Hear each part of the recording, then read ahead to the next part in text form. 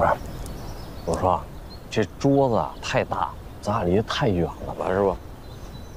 上这儿。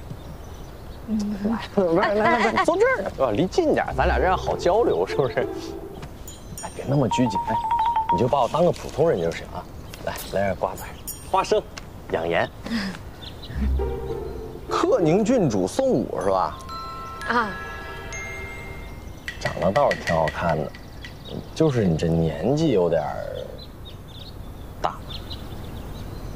那我走。哎，那倒没关系啊。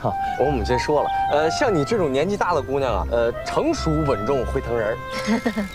谢谢你母亲啊。哦，对了，我母亲啊是川夫人，这事儿你知道吧？这当然，是谁不知道呢？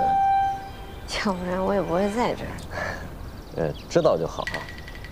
我母亲说你擅长插花和女工，是不是？特别好。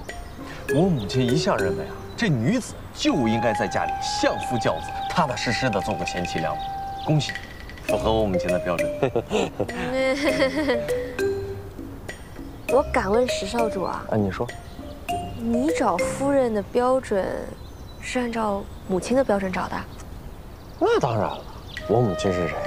那是川夫人，她的标准能低吗？再说，我母亲肯定是为了我好，是吧？那我再敢问石少主，我是说如果啊，如果咱俩真成了，我与川夫人有矛盾，你当如何呢？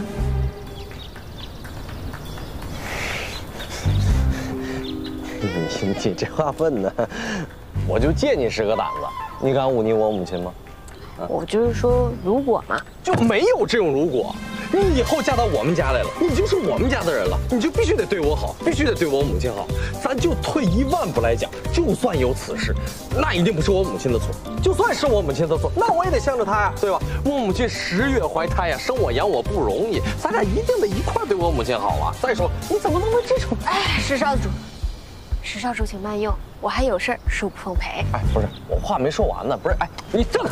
我母亲可说了啊，擅自离席，很不礼貌。